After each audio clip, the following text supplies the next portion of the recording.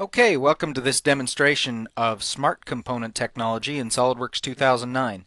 Today I'm going to demonstrate how we can turn a cover plate like this into a smart component such that when we drop it into an assembly it comes in automatically with some other components, like say for example the bolts and washers that we would need to fasten this.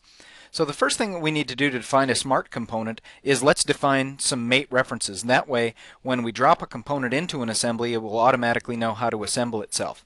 Under the reference geometry menu, we can choose mate reference, and we'll select the outer circular edge on the inside face of this cover plate.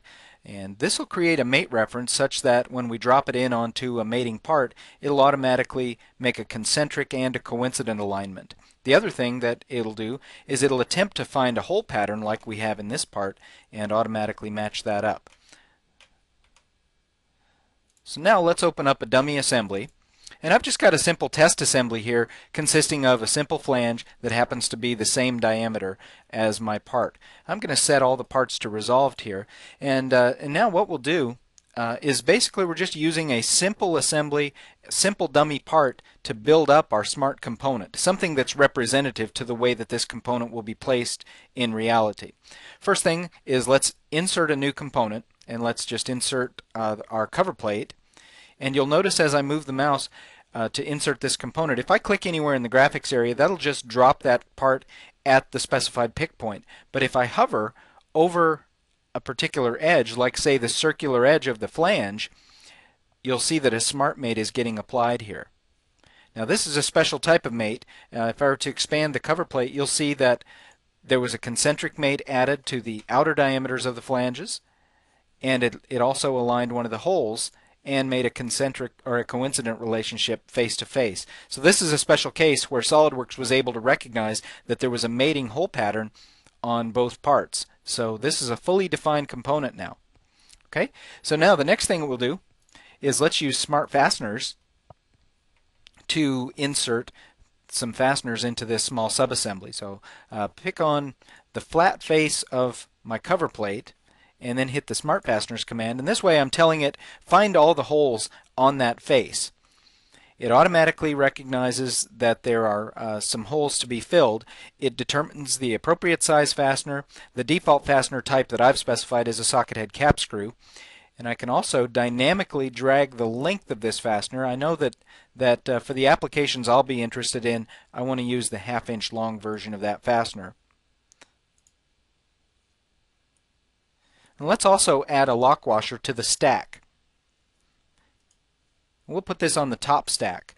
The top stack meaning it's going to be in contact with the head of the socket head cap screw. We can also add to the bottom stack, which would be over here on this end as well, if we needed a washer and a nut, for example. Here let's just place a regular lock washer.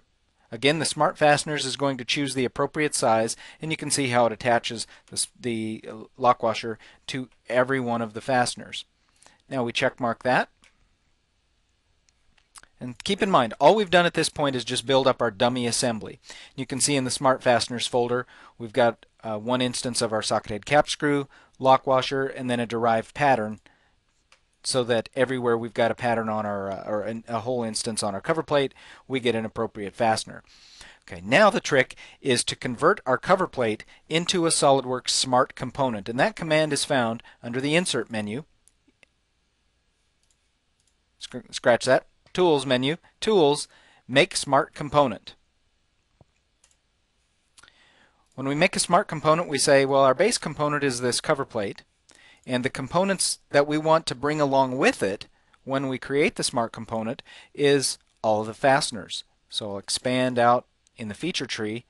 And the trick here when you have a pattern is that you need to expand that pattern and grab all of the instances for that pattern. So we're making the component smart, meaning that whenever we drop this cover plate in, we automatically want it to also populate with the fasteners. Now you can do even more sophisticated things with smart components, such as automatically create assembly features like say the cutouts or the holes that would be necessary for clearance for these fasteners, or you can have auto sizing where if the size of your flange varies, for example, it'll automatically determine the correct size of your cover plate. We're just going to keep it simple and just create a smart component that adds in other components when we drop the smart component in. Okay, you can now see a little star on the cover plate on its icon. That means that this part is now designated as a smart component. And if we were to open this part in its own window, the next step in the procedure is to save this as a library feature. So I'll choose right-click, Add to Library. Now my design library is stored just on my C drive, and you can see I have a directory here for smart components.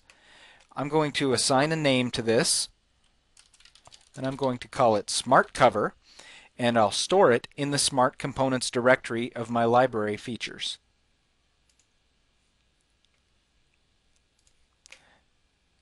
Now let's put this part to use. I'll open up a test assembly. Make sure all the components are resolved. And we'll just go out to our design library, look in the Smart Components directory, and we can see that our newly added Smart Cover resides here.